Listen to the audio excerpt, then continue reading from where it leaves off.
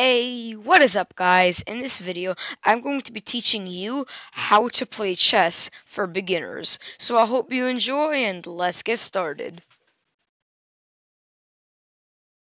I'm just gonna quickly show you how all of the pieces move. So I'm gonna go from like least value to most value. So least we have the pawn, these guys over here, very small, let's say, and they're worth 1 point. And when they're on their beginning squares, they can go 2 tiles or 1 tile.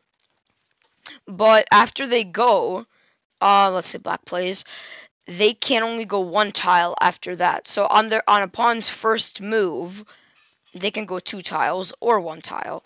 And when there's something to take for the pawn, or when there's something that the pawn can take, let's say it like that, like usually, like if we click on this handsome guy can't take anything, as you can see. Like there's no dot, you see? And it can only go diagonally 1 tile when it's something to take on that square. Like for example, if black plays b5 here, then white can take it because a pawn can only take diagonally when there's actually something there. But normally, when there's nothing on that square, it can't actually go there. It can only go without there being somewhere 1 tile or 2 tiles. And it can't take when going 1 tile or 2 tiles. It can't take. It can only take taking diagonally.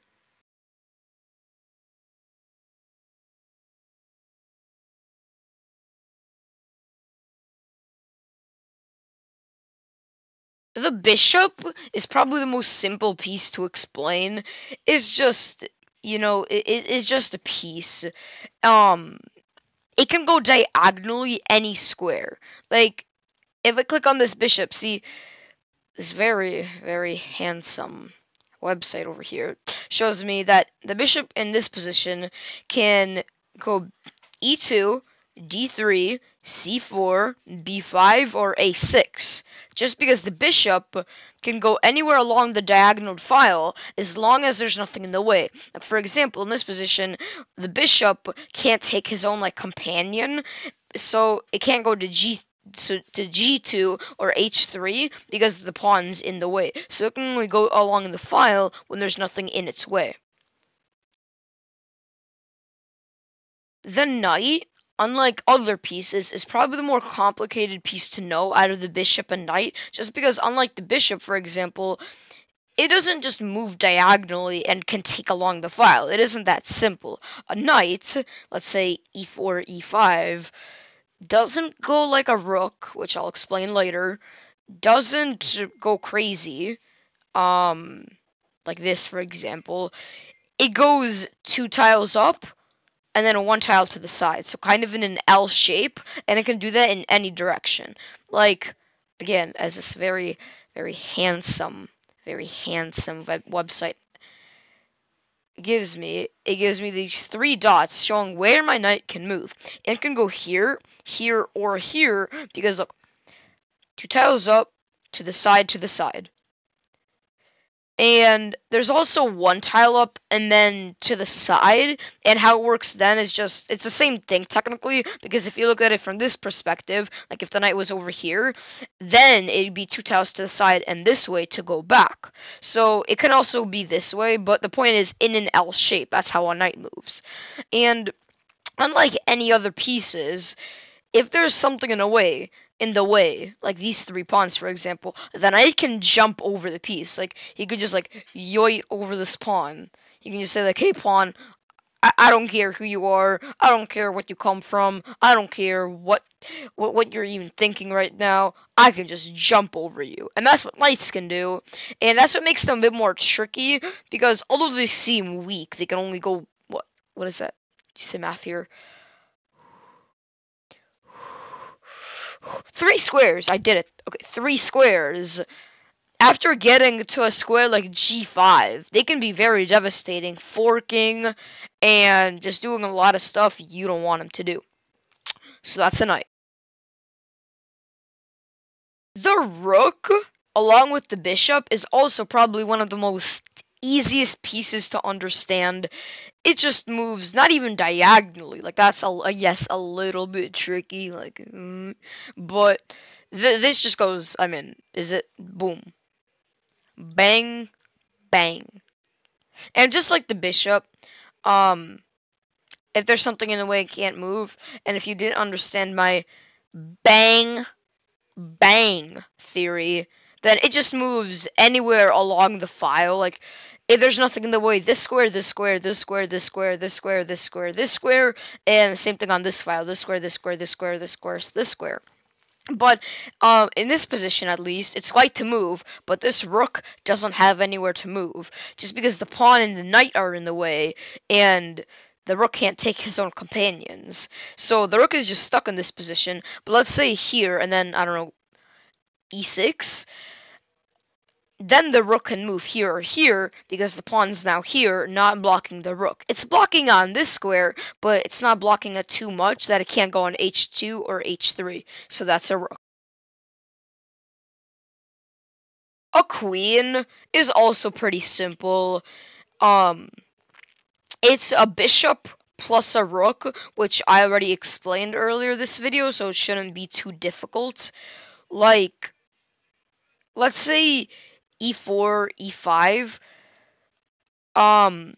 The queen can go anywhere along this file, like just like the bishop here, here, here, here, here, and it can't jump over pieces. Like if let's say this, nope, nope, oh, no, nope, there we go. This, then the queen, yeah, can't go over, as you can see. Only 1 second, only this square is available. And let's say then we go like queen f3, and then after there's nothing blocking it, the queen can also go like a rook. So it's like a bishop plus a rook. It can move like a bishop and a rook.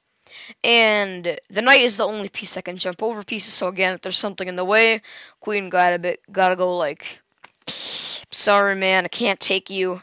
I can't kidnap you because this handsome fella's in the way. So you get to live some more. Get it? S'more. Also, puns are owl I care about. I know I'm very... Been waiting to use that one for a long time. And last but not least, definitely not least, there's the king. Which technically it's worth less than the queen, but it doesn't it's not worth anything technically because it can't be taken. So we're just gonna go with the king being last. The king is just very simple. Let's say e4, e5 again. I know you're getting tired of this dumb opening. E4, e5, ew, disgusting.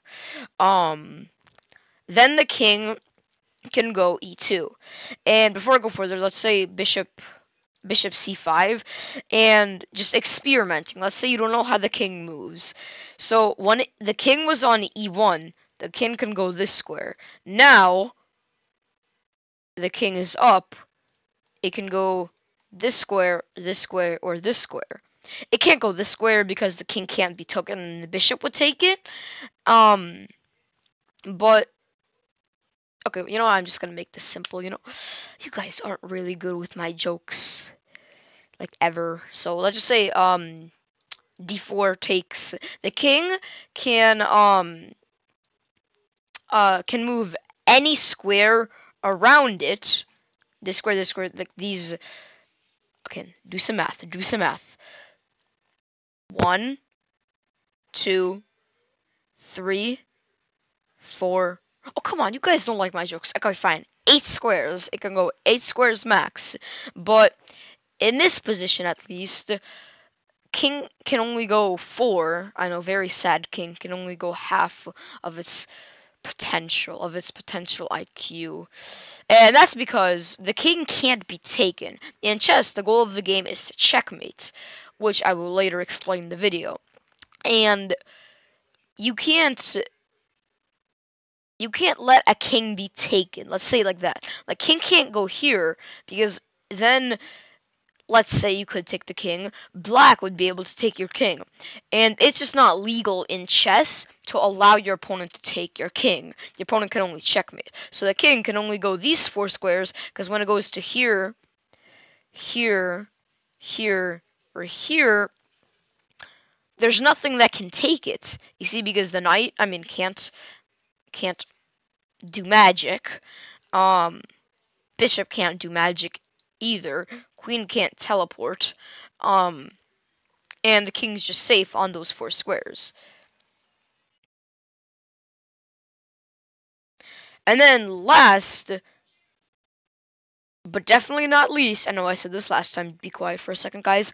Last but not least, in the video, not of the pieces, there's what a checkmate is, which is like the most important thing you need to know this video.